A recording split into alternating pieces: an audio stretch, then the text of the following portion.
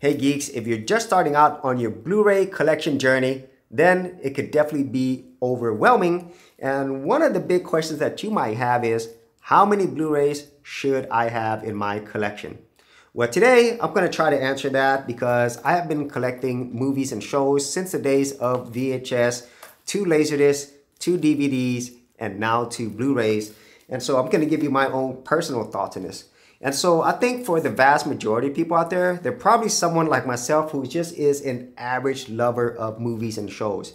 And for those people, more than likely, they're probably going to have about 200 to 300 titles on their list. And for a lot of people, it's going to include the 100 to 200 best movies and shows of all time, which most people can relate with. For example, more than likely, they're going to have Star Wars on that list, Terminator 2, classics like Gone with the Wind, and there's so many others that I think a lot of you out there know of or can relate with. And so that's why I say for most people out there, if you have about 200 to 300 titles, then more than likely you're going to cover all the main ones that are most popular all-time movies and shows. And that is how I actually came to this whole idea of what is a good number. And one thing that I highly recommend is that you actually have some type of list at the beginning of all the movies and shows that you really love and that you wouldn't mind watching over and over or have already done so. That way you make this whole idea and whole process of collecting much easier.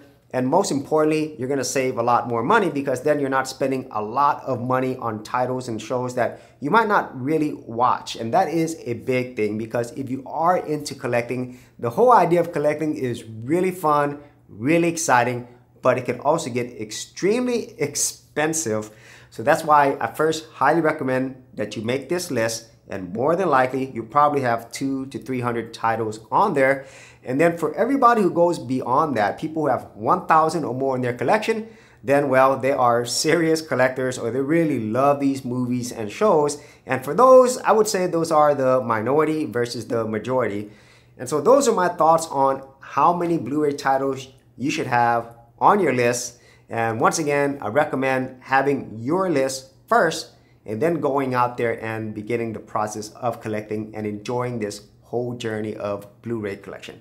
So if you actually had any thoughts on this, be sure to leave in the comments area below. And if you did want to see more of my movie, show, and physical media collection videos, I do have an entire playlist.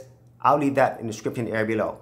So as always, if you did get value out of these videos, be sure to share, like, and subscribe, and I'll see you on another episode. Hey geeks, if you are a brand new creator and you simply want something easy to get you started, well, I got something for you with my Creator Starter Kit. This is a super simple step-by-step guide that's going to take you from having no channel to developing your very first YouTube channel, along with ideas, thumbnail designs, and other creator tips, including marketing.